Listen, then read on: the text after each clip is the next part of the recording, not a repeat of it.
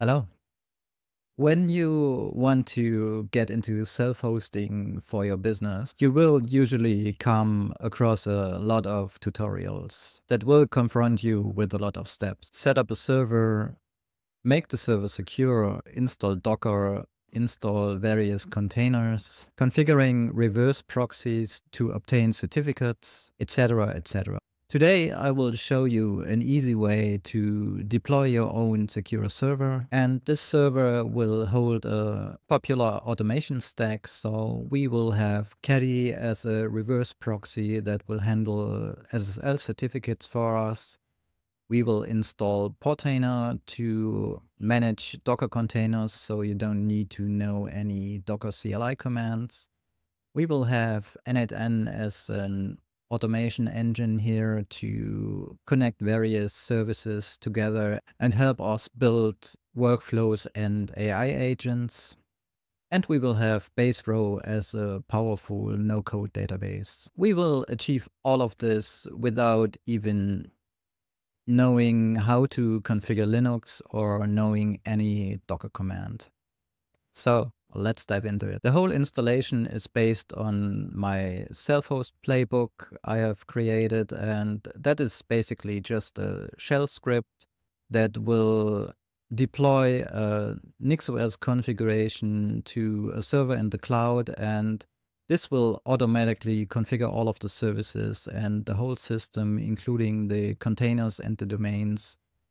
And you will be able to make the whole installation just by answering a couple of questions to the CLI tool. This will work on Windows, macOS, and Linux. And I will show you this on Windows today because on Windows we have 2 extra steps we need to do in order to set up the base for it. But the only real requirement we have for the script is having the Nix package manager installed on your system. You can easily download and install the Nix package manager from the official NixOS homepage. And here you have setup steps for all of the different operating systems, and that is basically just executing one shell command and it will install the Nix package manager for you. I will do the whole process on a Windows virtual machine just to show you the most complicated setup in a video here. So let's get right into it. First of all, we need to open a terminal. So I will just go for the Windows symbol and enter terminal in the search. And don't worry too much about the terminal because the things we will be doing here are pretty easy. So no worries about that. First of all, we need to install the subsystem for Linux on our Windows, and that can easily be done by just entering wsl -- install. And this will install the subsystem for Linux.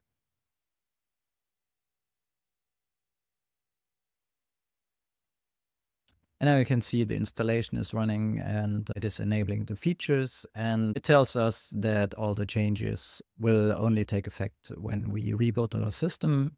So we will just do that and restart my virtual machine here. And now my system is restarted and I go for the terminal again. And now I just enter wsl -- install once again and tell the system that I want to install Ubuntu here. Now I can just enter wsl again. And at the first start of the Ubuntu instance here, it will ask for my username and my password. And these credentials are just for the Linux subsystem. That doesn't have anything to do with your Windows user account here. And now I will just clear this out. And now I can just paste in the installation command for my script here and press enter. And you can see this will put out a warning: Nix is not installed, please install Nix first. And here we also have an output for the Nix install command. And as I said in the start of the video, you can of course just go to nixos.org and follow the install instructions, or just enter this command here. I will just start the Nix installation here. Give it my password. and I want to proceed. And here it tells us what it will do with our system. We will proceed here. And now the Nix package manager has been installed. And in order to have it running here, I will just need to quickly close the terminal. And this can also be closed, and open up the terminal once more. And now I will just drop into WSL again, clear this out. And now I can just execute my script command once more. And now it will just download some dependencies here. And now you can see my script is starting here. So I just hit a key to continue. And the first thing our script is doing here is it will create a key pair in order to create a secure login for our cloud server here. So I can just quickly copy the key output here, and then I will start deploying a basic server in the cloud. I use Hetzner in this case because Hetzner is easy to navigate even for beginners, because there's not so much technical bloat as you have on AWS or the Google Cloud. And Hetzner also has a very fair pricing model that's usually cheaper than most of the other cloud providers. So that's a good choice when you ask me. If you sign up through the link in the description, you will get a little starter credit, so you can basically try everything out you see in this video just for free. Of course, this can also be done on AWS, on Google Cloud, or DigitalOcean, or whatever. So just pick the cloud provider of your choice. So when I'm logged here into my Hetzner dashboard, I will create a new server. And actually, there are not very many settings we need to do in here. So for the server location, I will keep it at Helsinki. And for the distribution, I will Ubuntu. Technically, you could choose any distribution here you like, but you have to have in mind that our installation script will completely replace this distribution anyway. So you can as well leave it to default Ubuntu here. And down here, I will choose the x86 architecture, and let's say to have a little bit of speed, I take 4 CPUs and 8 GB of RAM. And then down here, I have the possibility to set my SSH key. I have just copied to clipboard from my terminal output and add the key here. And now I can just create my server instance here. And now I just copy my IP address to the clipboard here. And then I head over to my domain provider. In my case, that is GoDaddy. And I go to my domain here and go for the DNS section. So I will just add some A records here. So for Portainer, I will just do pt test and then my IP address, and set the time to live to 600. And now I add some more records, and let's say we make this NetN test, same IP, same TTL, and we do the same for Baserow. Now my records are saved. And this takes usually around 5 minutes until it's propagated. So when our server installation is finished, we should be able to automatically obtain the certificates for these subdomains here. Now I head back to my script here, and I can continue the installation. And here I can just enter the IP address here. And now I can configure the username I want to have as admin user on my system. So I just define a username here. And here I define my desired password. And now I'm asked for the domains I want to have the services running on. So we had our pt tests subdomain here. And then we had NetN test. And the same goes for Baserow. So when I have put in the domain names, I just hit enter. And now the script will ask me how we authenticate to the target machine. And here we have 2 choices. We have password and SSH key. And as you've seen in the previous step, we have chosen SSH key. You could technically also just do this with the password. So on most cloud providers, you will get the password emailed. for the root user, and both ways are viable here because as we are overwriting the whole installation with the secure setup anyway that will use SSH keys. So we take number 2 here, and now it will start to create our configuration. And now we are asked for our cloud provider. So what we need to do here is we need to tell the script which hard drive device is used on the virtual machine, and that varies dependent on the cloud provider you are using. So in our instance, we can take number 7 for Hetzner, and I pretty much predefined most of the cloud providers. You also have the option here to choose point number 8, and this will just quickly show you how you can find out what your hardware device is.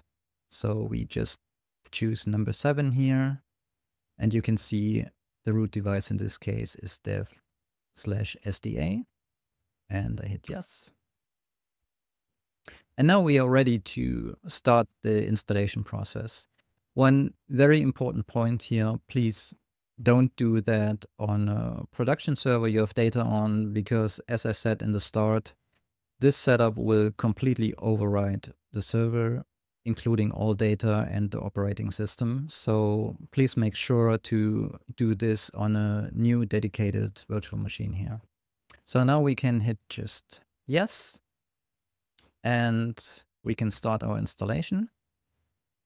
And dependent on the internet connection and how much resources you have given your virtual machine, this can take around about 5 minutes. Now the installation is starting, and there will be a lot of terminal output, so you can basically just ignore this. Now this will start building the system configuration.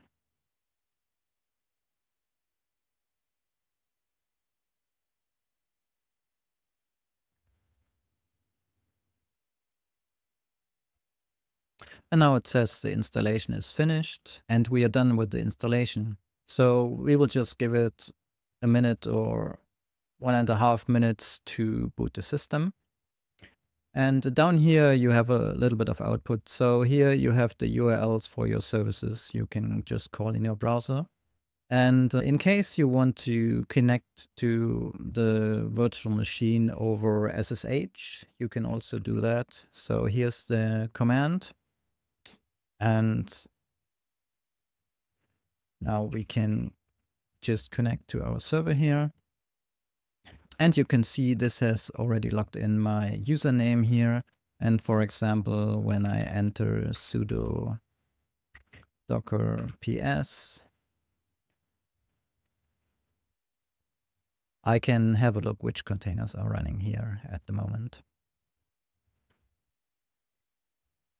And when I head over to my pttest subdomain, I am greeted with the Portainer interface, and here I can set my username for Portainer and create the user.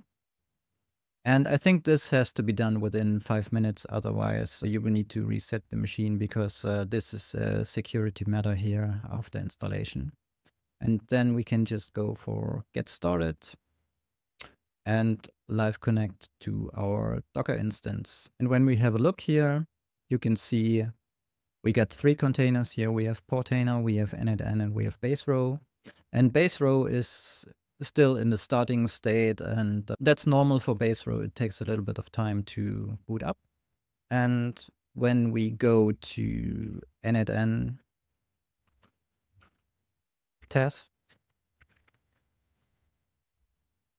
over here, you can see we got our NetN instance running, so I can just set up my owner account here.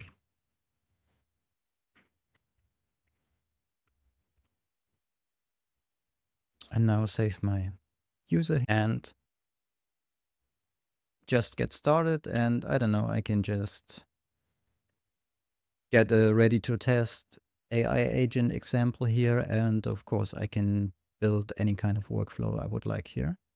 And now our Baserow instance should also be up and running. We just enter the Baserow domain here. And here we can also set up our own account and hit get started. And now Baserow wants to just make some basic setup. So I would just create a workspace. No. Create a test database.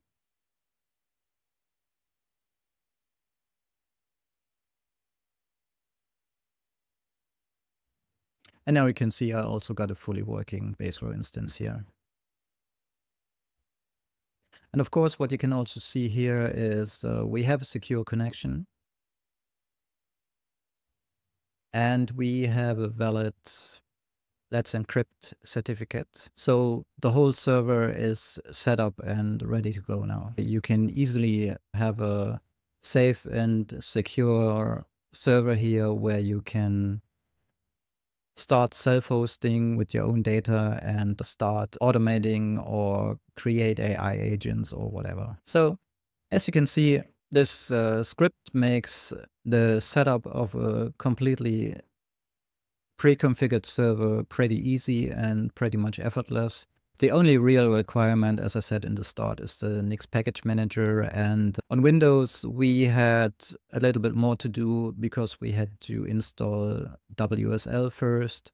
But for example, on Mac and Linux, you basically just enter the script execution command. And if Nix is not installed, it will just output the installation command. And then you just install it and you're good to go. So I have created a script to make it easy for people to get started self-hosting services, because a lot of times people want to try out something, and I wanted to make it more accessible so you don't have to go through a lot of tutorials to install a basic Linux server and then also fiddle around with Docker and so on and so forth. And this setup is hopefully pretty easy also for beginners. And I have tested this on Windows 11, on macOS, and on Linux. But if you find any bugs or run into any problems, just let me know. I will link to the script and to the installation down in the description. If you like content like this, please like and subscribe. And I see you in the next video. Have a nice time. Bye-bye.